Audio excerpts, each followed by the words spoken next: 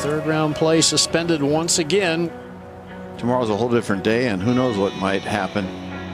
Darkness falls. Players take a breath. Dawn brings a new day and a renewed hope for impending glory. Good early Sunday morning from the Players Stadium course at TPC Sawgrass for the resumption of yesterday's third round. As he begins Sunday, rookie David Lingmerth holds a two-shot lead. But with a bogey on 18, he drops to 11 under, where Tiger Woods and Sergio Garcia quickly join him. At it. So Woods to 11 under par, now tied with Lingmerth. This is a good-looking line. Oh! Glances right off the flagstick. Well, 17's been pretty good to him. The stage is set for Sunday afternoon. Two former champions, two tour rookies, budding careers, a rivalry renewed. A paradox of style, but a likeness of circumstance, with trouble lurking from every angle. Just another Sunday at the Players. First on the tee, winner of the 2001 Players Championship, Tiger Woods.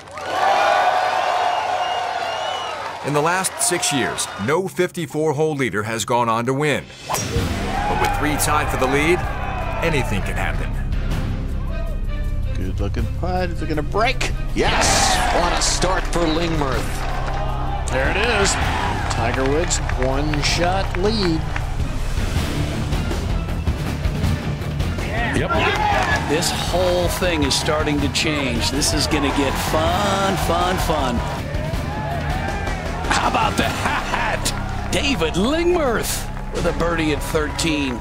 Tiger maintains a two-stroke cushion approaching 14, where he is 13 over par for his career. Oh, this is not good. He hit it high, left, and I believe wet. Oh, my gosh. Are you kidding me? When I hit it, I'm like, okay, here we go. You hadn't hit a shot like this all week. So, forget it. Woods double bogeys and falls back into a tie with Lingmerth and Garcia. With the gauntlet approaching, what once seemed certain is no longer. I felt the tournament was at 15. I tugged a 9-iron left and had a decent lie to get it up and down. Just drills it in the heart. Beautiful up and down. To save a putt there and get some momentum going was big. Tiger begins the gauntlet with a flourish, going for the green in 2 at 16. I was telling myself that I could still win the tournament if I hit this thing left. Can't win the tournament if I hit it right. And it worked out pretty good. He birdies 16 and then cards back-to-back pars to post the lead at 13 under.